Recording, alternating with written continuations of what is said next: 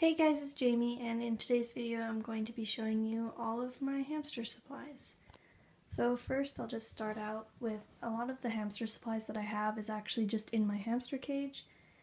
Some of it is in this unit, but a lot of it is over there in my dresser.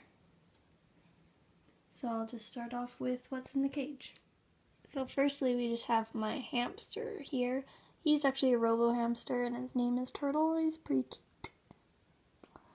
So he's just in a peanut house that was actually from Petco, I believe. And beside that there's just this tree trunk hideaway that was from PetSmart. And this bend bridge I believe was also from PetSmart. And then over here we just have this teepee that was from Petco, along with this bend bridge that was also from Petco. Then heading towards the right side of the cage, I just have this boredom breaker. I think it's like a rainbow bridge, and I ordered this off Amazon and I'd been wanting it forever. And then I just have this 6.5-inch silent spinner that I got from PetSmart.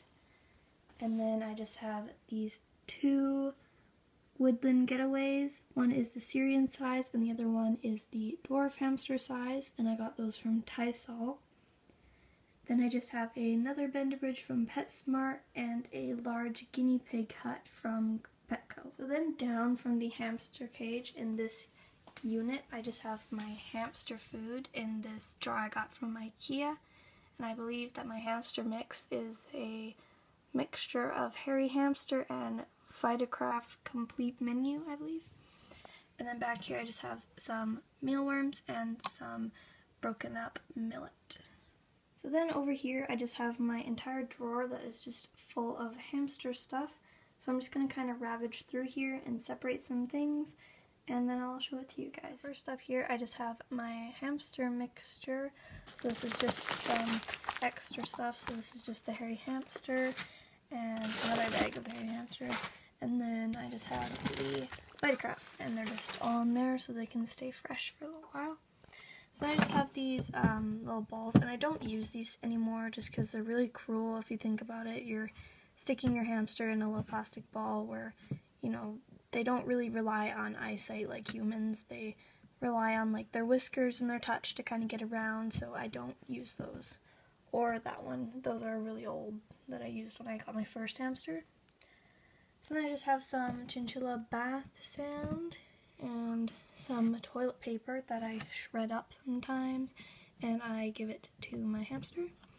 Then I have, in the back here, I have some Christmas dishes and some plastic bowls that I got with my hamster cage.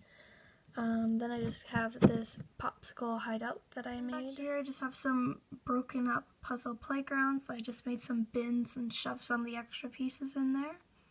Then here I just have some pieces from my first hamster cages, which were those plastic cages. And then I have some of those water bottles from there as well. And over here I just have a playground that has been taken apart.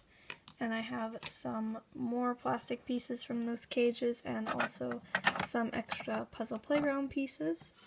And then to the right I just have some oat spray and an extra water bottle. Over here I just have some Tropical Carnival millet spray, and this was originally $5 but it was only $2, so I decided to pick that up, and I believe this is from Tysol. And then I just have the All Living Things dried mealworms that I think I picked up from PetSmart, I believe. And then here I just have some of the plastic tubes that I believe are from, not from the OVO, but the other brand, which I'm sure, oh, Critter Trail, that's what it is. And then I'll just have here some plastic bins that are empty. So yeah, that's all that's in that drawer. And now I'm going to go ahead and show you what's under my bed. Under my bed here I have a few Critter Trail things, so I'm just going to go ahead and I'm going to pull those out for you, and I'll be right back. So these are just all of my Critter Trail cages and pieces. So I just had 3 in total, and before I had my DTOF, I kept my first hamster in 3 Critter Trails. So, and if you're wondering why they still have bedding in them, is because when I had my other hamster, Cream Puff and Turtle lived beside each other, I would put them each in one of these while I cleaned their cage, just so they wouldn't get in together and start fighting. And then down here, I just have a few extra things that I scavenged from around my room.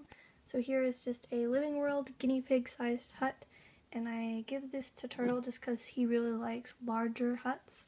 And then I have a broken silent spinner and a Living World water bottle with a carrot in it, a critter bath, and 2 plastic houses. So I hope you guys enjoyed this week's video. If you did enjoy, don't forget to leave it a like and comment any video suggestions you have for me. And don't forget to hit that subscribe button for more videos like this one. So thanks for watching, guys. See you in the next one. Bye.